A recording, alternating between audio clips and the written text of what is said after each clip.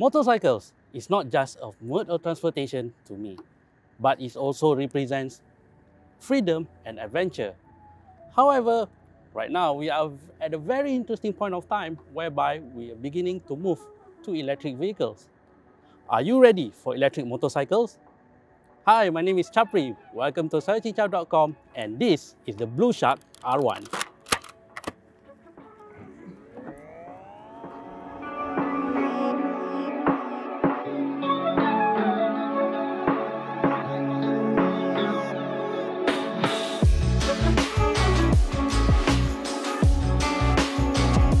But first, let's take a look at the design of the Blueshark R1 electric scooter. As you can see right here, it's very sleek, it's very modern looking.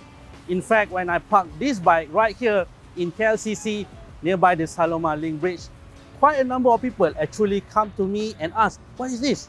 I've never seen it before. In fact, some of them were actually foreign tourists come and take a photo with it. This is definitely an eye-catching design, and Blueshark has definitely hit a bullseye mark on that. The same goes to the bike's build quality. It's pretty great, and I didn't spot any rough edges or major flaws. Although, if you smudge the floorboard real bad, it might be hard to get it clean again. So if you are getting this bike, try to clean the floorboard often.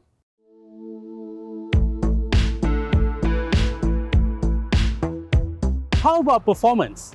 Well, Blueshark claimed that the R1 can go from 0 to 50 in just 4.9 seconds. But why 0 to 50? Why not 0 to 100?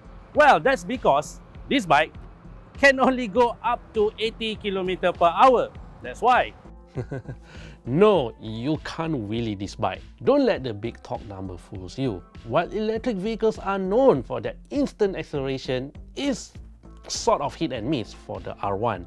When in normal drive modes, which are Eco, Comfort and Sport, the acceleration is not as exciting as I anticipated. To get a more punchy acceleration, I have to switch to the turbo mode, which is the closest feeling that I can get to a traditional internal combustion motorcycle.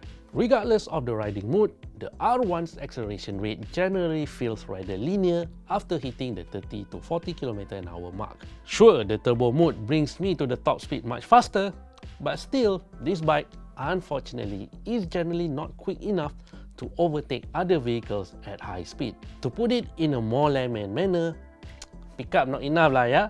Despite its underwhelming performance, on the hindsight, this makes the Blueshark R1 rather beginners friendly. Not only that, the bike is also quite light at only 114 kg inclusive of its two batteries.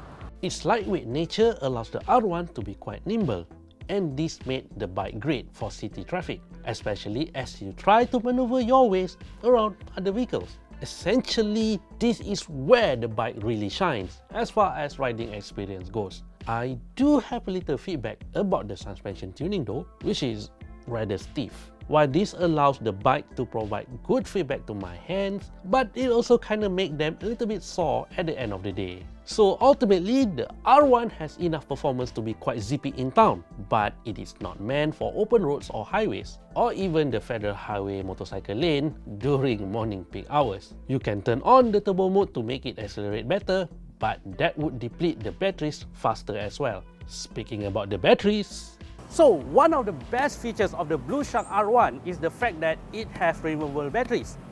While you can still charge the batteries directly through the bike, the fact that it has removable batteries means that you can take those batteries out and charge it separately. But that's not all. I would say the really good part of having that design is the fact that you can take those batteries, instead of waiting to charge it for a few hours, just take them directly to one of the Blue Swap station. We are currently at the Petronas Section 13 in Shah Alam, which is one of the 4 locations currently available for the R1. And right now, the current setup of the Blue Swap station made the switching the batteries so fast, it takes just mere seconds. Let me just demonstrate it to you. First, of course, you need to, lift out the seat. Just press the button. There you go. The batteries are there. Take one of them. This is actually quite heavy. This is 11 kg each. You see? Put it in. there you go. It detects the battery and just give me the new battery. Not even 10 seconds. Swap it in, take another one in case you need to change that one. Again, insert to another slot. Checking. Oh, slightly longer. Then there you go. I have a new battery. Slightly longer, but still, what? Under 30 seconds? Close this it. I'm ready to go. Oh, before I forgot, it takes around 3 hours to charge the battery, or around 6 to 7 hours if you want to charge them at the same time. Blueshark does provide charger to R1 owners, which you can plug to your home's 3-pin power socket without any special modification. How about the range though? Well, that depends on how fast you ride the bike. Blueshark claimed that the R1 can go up to 110 kilometers, but that's only when you ride it at just 40 kilometers an hour. In real life, as I ride it at a much higher speed, between 60 to 80 km an hour, I get an average range of slightly over 70 km. Given that my daily commute to work is around 25 km, that generally means I have to swap or charge the batteries on daily basis. And man, those batteries are heavy. Imagine doing it every day? I'll have big biceps in no time.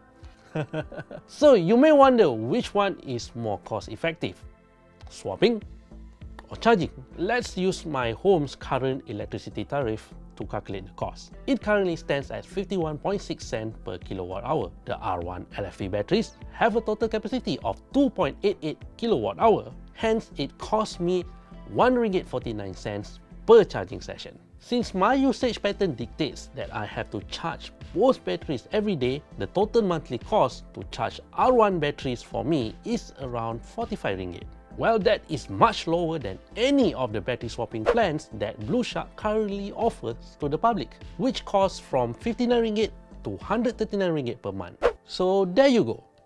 Charging is way cheaper than swapping. But of course, as demonstrated earlier, you can't beat the convenience of getting fresh batteries within minutes via the battery swap station.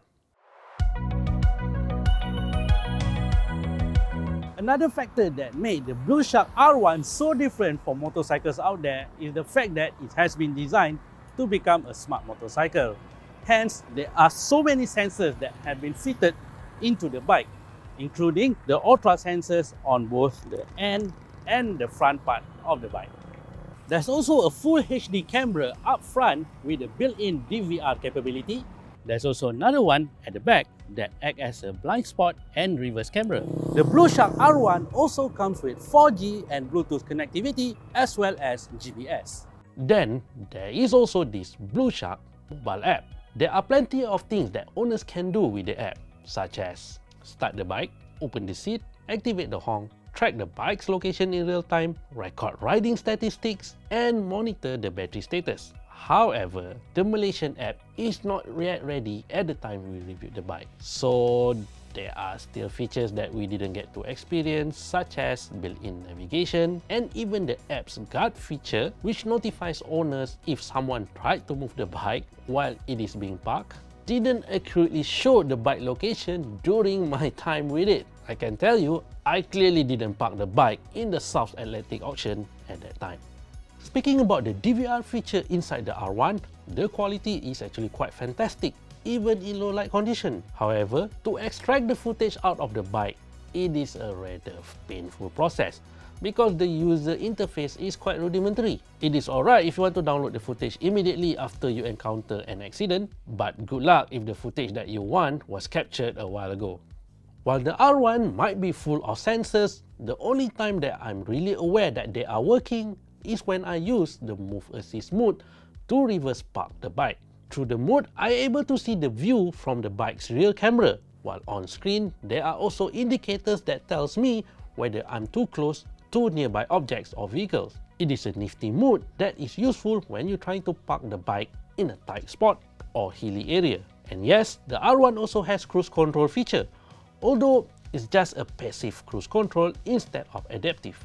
Meanwhile, the 10-inch HD IPS screen that Blueshark has fitted into the R1, while looks pretty good and punchy, it is actually quite hard to see in daytime, even during overcast condition. In the name of safety, the Blueshark R1 also comes with an artificial engine sound. The virtual room feature amuses me at first, but after a while, I started to get a little bit annoyed of its high-pitched nature, especially when I'm riding at a high speed for extended time. I wish Blueshark could allow R1 owners to download new sound packs to make things not only more bearable, but may also help inject additional excitement to the bike.